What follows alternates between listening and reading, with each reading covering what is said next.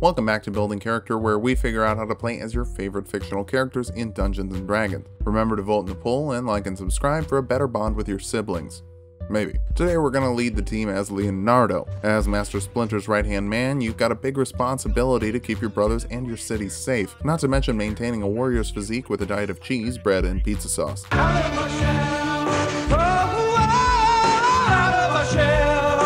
Let's start off with our goals for this build. First, we need to make sure we've got leadership skills, even for wildcards like Mikey and hotheads like Raph. At least Donnie isn't difficult. Second, we'll get the sword skills we need to deal with the Foot Clan. And finally, we'll make sure we're one with the shadows. For stats, we're going to use the standard point array and run into an issue right away. Leo's one of those characters that's not really bad at anything, so we're going to more focus on what we need for the build and fill in the rest the best we can. Dexterity's number 1. The turtles are remarkably quick for, well, turtles. Charisma after that. Keeping a group of teens in line requires quite a bit of it. Wisdom will follow. Splinter isn't raising anyone without self-discipline. Constitution next. A turtle can take a lot of hits, no surprise there. Intelligence is lower than I like, but Donnie can fill in the gaps, and strength will get bumped up by our racial bonuses, so we'll dump that. If you know about the turtle race, you probably saw this coming, but Leonardo is a turtle. They get +2 strength and +1 wisdom. They have claws, making their unarmed attacks deal 1d4 plus their strength modifier, or 0 in our case. We're using ninjados, so who cares. You can hold your breath for an hour. You have a natural armor of 17 AC, which is nice because you can't wear armor.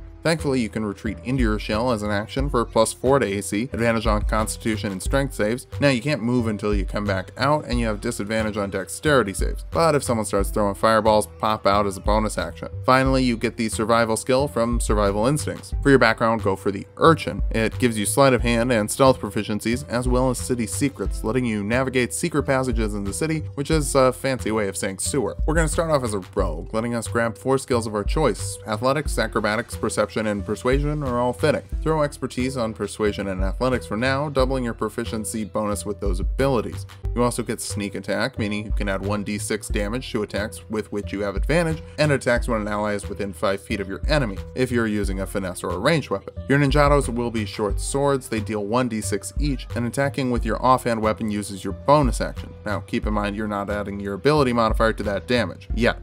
Second level rogues get Cunning Action, letting you dash, disengage, or hide as a bonus action. Grab something better next level, but these teen turtles definitely know how to move. Third level rogues can choose a roguish archetype, and the Mastermind makes you a Master of Tactics, letting you use a help action as a bonus action, and increases the range to 30 feet. This gives an ally advantage on their next ability check or attack roll. Your Sneak Attack also increases to 2d6. Fourth level rogues can grab a feat. Inspiring Leader lets you bolster up to 6 creatures with temporary HP equal to your Charisma modifier plus your level after a rousing 10-minute speech. It's nice that it scales, a lot of feats don't. Bouncing over to Fighter now, first level fighters get a Fighting Style. 2-weapon fighting lets you add your ability modifier to the damage of an attack with your offhand weapon. You also get Second Wind, letting you heal 1d10 plus your fighter level's bonus action once per long rest, so you can stay up all night if you have to. Second level fighters get Action Surge, letting you make an additional action once per long rest, good for dealing with a horde of evil ninjas. Third level fighters can take a martial archetype, and ninjas aren't samurai, but samurai works really well for this ninja, if that makes sense. You can grab another proficiency. Insight will help you figure out if your brothers are lying to you. You also get Fighting Spirit, which lets you use a bonus action to give yourself 5 temporary hit points and advantage on attacks for 1 round.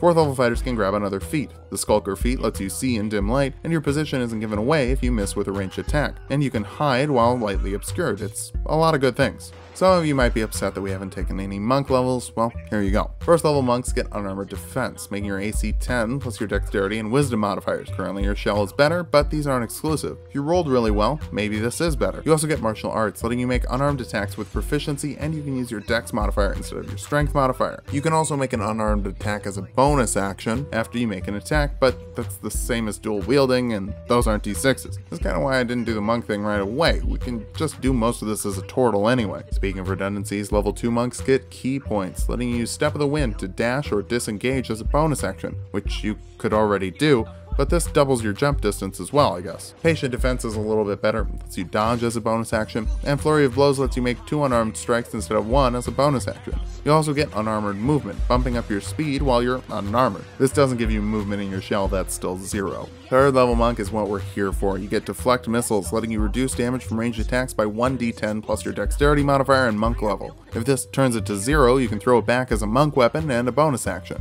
You can also choose a monastic tradition. The way of the Kensei lets you choose some weapons to be Kensei weapons. For your ranged weapon, make some darts into shuriken or use a bow, up to you. It lets you make a Kensei shot with a key point and a bonus action, adding 1d4 damage to your ranged attacks. If you're holding one of the melee Kensei weapons, you can agile parry, meaning you add 2 to your AC after making an unarmed strike as part of your turn for a little extra defense. You also get the calligraphy skill. Yay!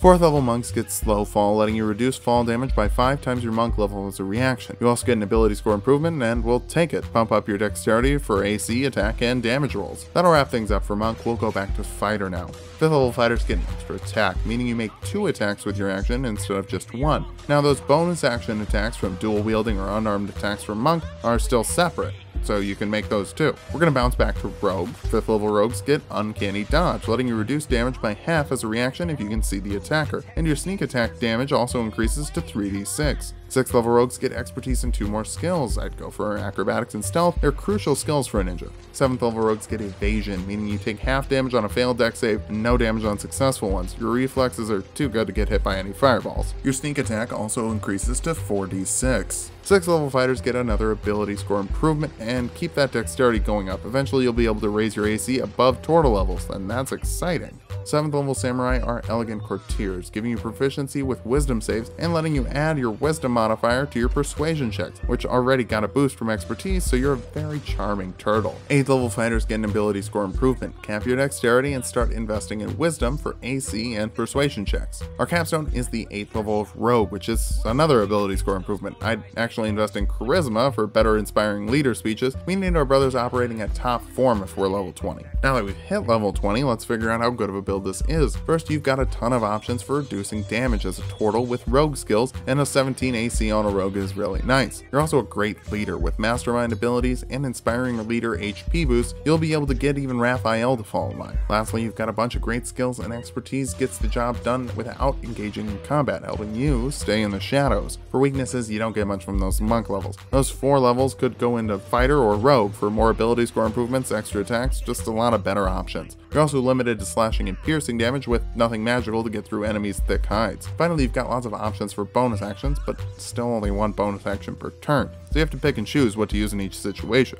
But that strategy is part of being a good leader. Get up front, soak up some hits, and help the team do their best. Just remember, teamwork makes the dream work, and you're less effective without your family. Thanks for watching. If you liked the video, subscribe for more. We've got tons of new builds coming out before Endgame, so check back for those. Personally, my fondest memories of the Turtles are from the NES game, so let's make some more Nintendo characters. Vote in the poll for Mario, Zelda, or Samus. Come back Saturday, we are in the Endgame now.